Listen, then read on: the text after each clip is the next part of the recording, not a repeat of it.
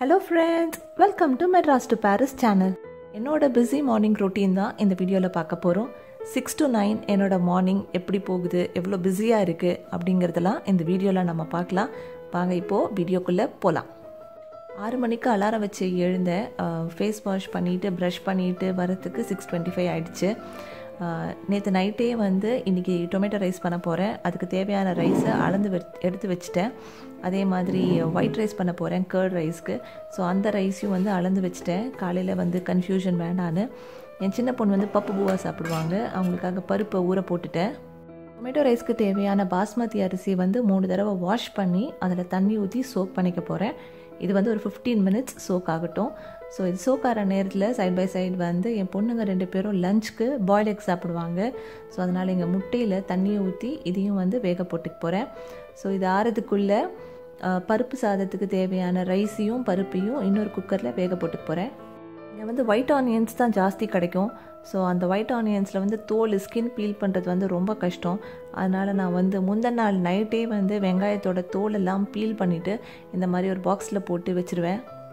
Tomato rice செய்ய ஆரம்பிச்சிட்டேன். வெங்காயம், இஞ்சி, பூண்டு, பச்சை மிளகா எல்லாத்தையும் நல்லா ஃப்ரை பண்ணதுக்கப்புறமா தக்காளி, மஞ்சள் தூள், மிளகாய் தூள் சேர்த்துக்கிறேன்.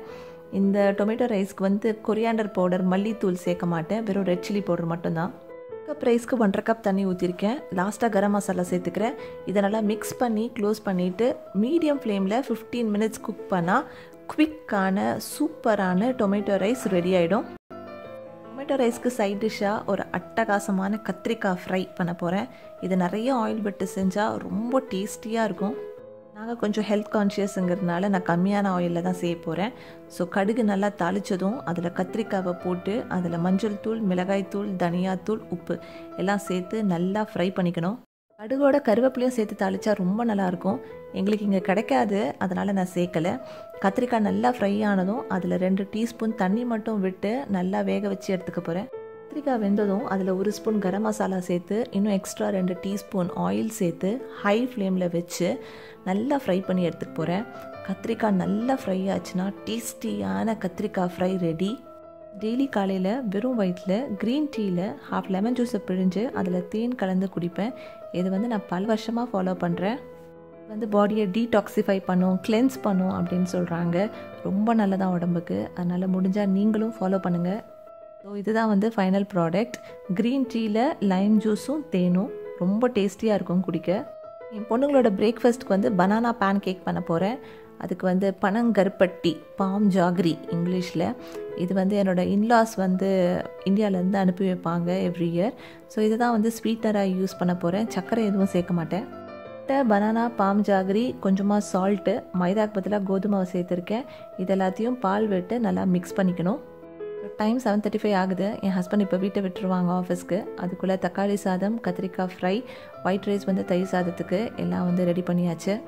இவ்வளோ உதிரியாக சூப்பராக வந்திருக்கு பாருங்கள் தக்காளி சாதம். எனக்கும் என் ஹஸ்பண்டுக்கும் ஃபேவரெட். ரொம்ப நல்லாயிருக்கும் சாப்பிட. அதுவும் இந்த நல்ல எண்ணெய் கத்திரிக்காய் ஃப்ரையோடு சாப்பிடும் போது அட்டகாசமான காம்பினேஷன். நீங்களும் ட்ரை பண்ணி பாருங்கள் இந்த காம்பினேஷன். 7:30க்குள்ளவே குவிக்காக ஸ்மார்ட்டாக தக்காளி சாதம், கத்திரிக்காய் ஃப்ரை அண்ட் தயிர் சாதம் ரெடி பண்ணியாச்சு. எந்த டென்ஷனும் இல்லாமல் எல்லாத்தையும் பேக் பண்ணிவிட்டு அவரை இப்போ அனுப்புனதுக்கப்புறமா என் பொண்ணுங்களை கவனிக்க ஆரம்பிக்கணும்.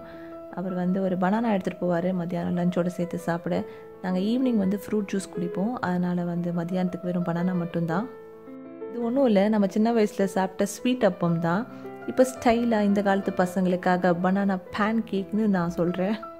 கேரமலைஸ்டு ஆப்பிள் போட்டு இதே மாதிரி ஆப்பிள் பேன் கேக்கும் செய்வேன். அதுவும் ரொம்ப டேஸ்டியாக இருக்கும். பிரேக்ஃபாஸ்ட் கொடுத்துட்டேன் அவங்க சாப்பிட. அவங்க 2 பேருக்குமே ரொம்ப இஷ்டம் பனானா பேன் கேக். அதனால் சீக்கிரமே சாப்பிட்ருவாங்க.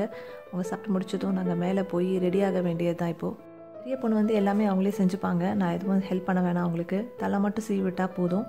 சின்னவங்களுக்கு தான் எல்லாமே நான் தான் செய்யணும். இப்போ அவங்க 2 பேரையும் கிளப்பி விட்டுட்டு நானும் ரெடி ஆகிட்டு கிளம்ப வேண்டியது தான் ஸ்கூலுக்கு.